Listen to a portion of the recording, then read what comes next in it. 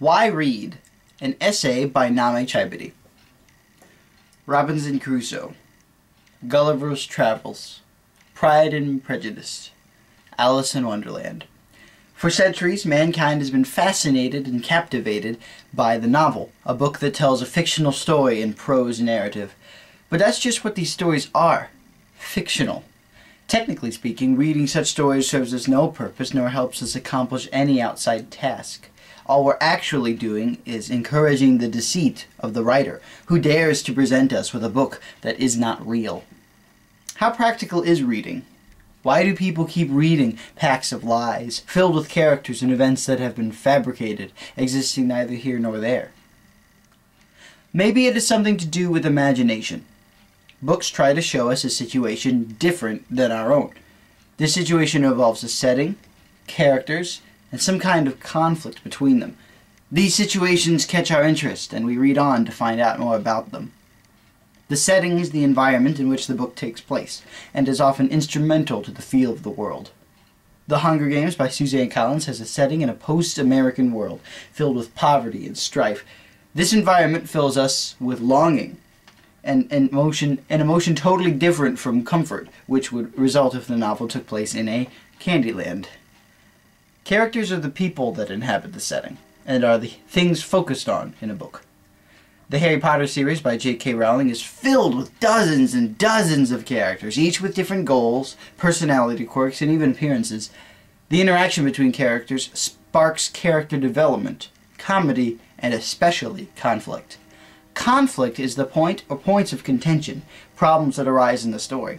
Let's face it, if there's nothing wrong, nothing desired, or nothing missing, then there is no story.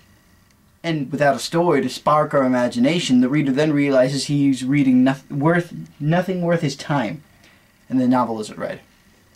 Emma, by Jane Austen, is a character drama, pulling its conflict from the contention of its many characters.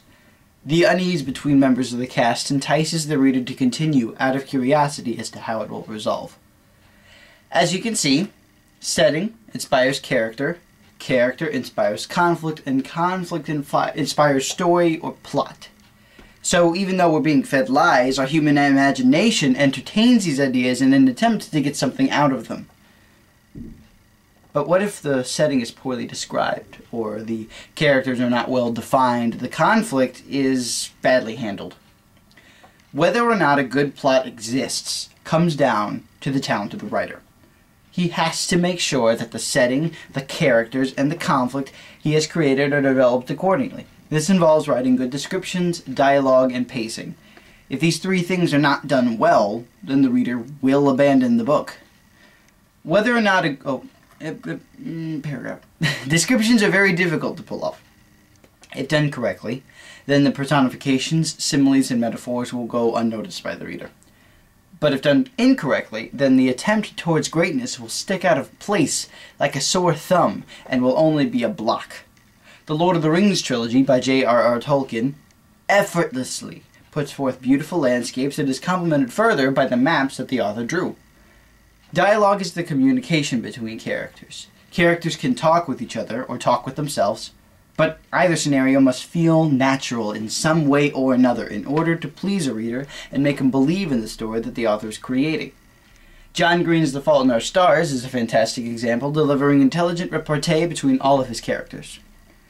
Pacing is the last element to watch for, having everything to do with conflict. Sometimes it's tough to decide between moving on to the next important event or taking a break to develop other parts of the book. The former risks the reader becoming exhausted, and the latter risks the reader becoming bored.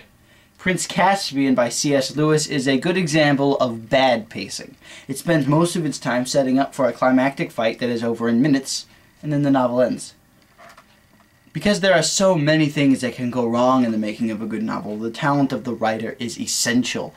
He can have an illustrious setting, brilliant characters, and an exciting conflict, but if he cannot expertly convey his vision to his readers, then they will not read it.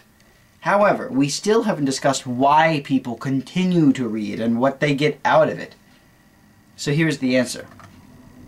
The thing that people get out of reading, the purpose that humanity has for telling stories, is to share basic truths, despite the lies that surround them.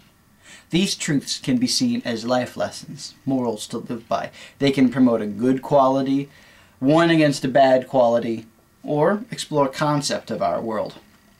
Some good qualities that a book might teach us include the concepts of faith, hope, or love, persistence and friendship, or others.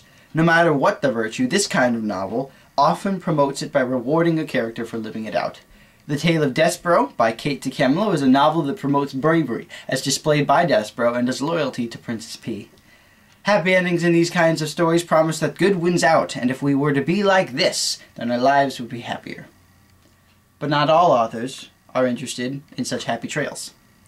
Some, like William Golding, delve into gloomier subjects like violence among humans in Golding's book The Lord of the Flies.